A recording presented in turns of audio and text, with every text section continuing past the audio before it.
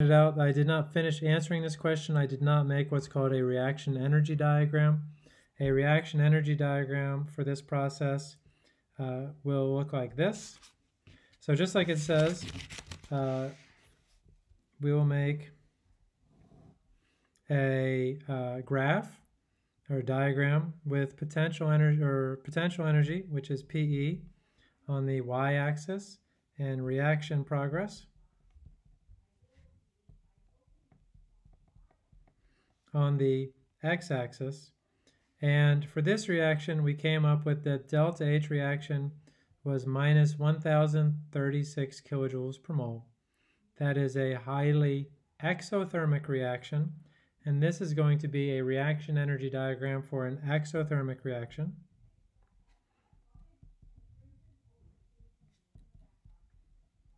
Diagram for exothermic reaction.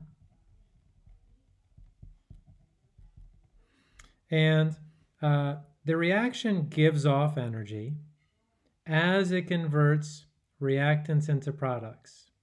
What that means is that the reactants have to have higher potential energy than the products.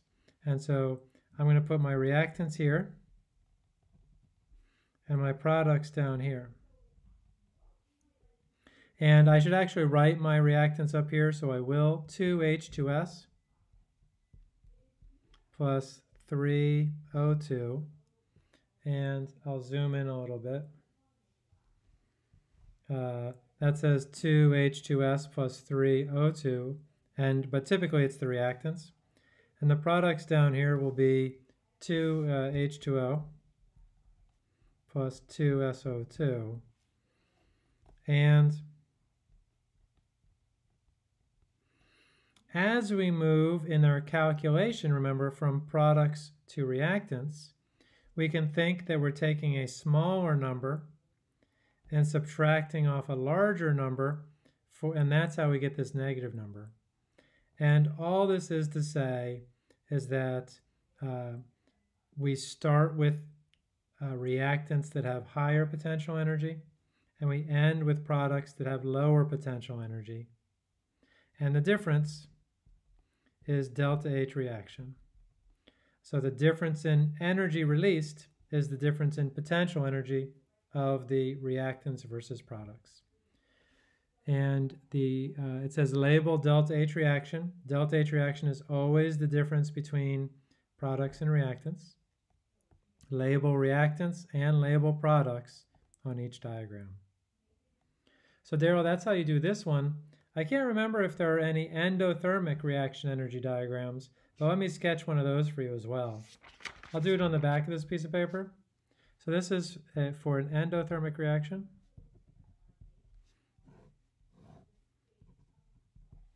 The axes are the same.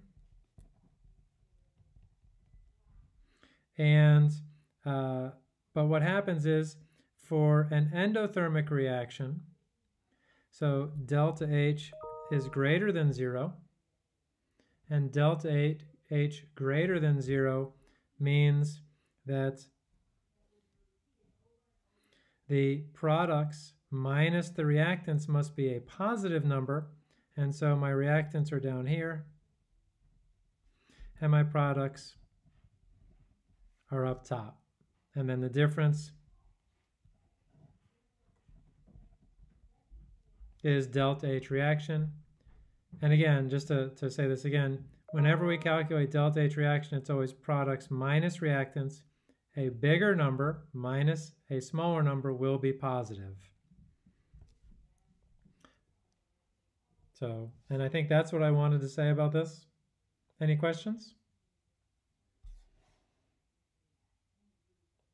And thank you for reminding me that I needed to do this. I will append this video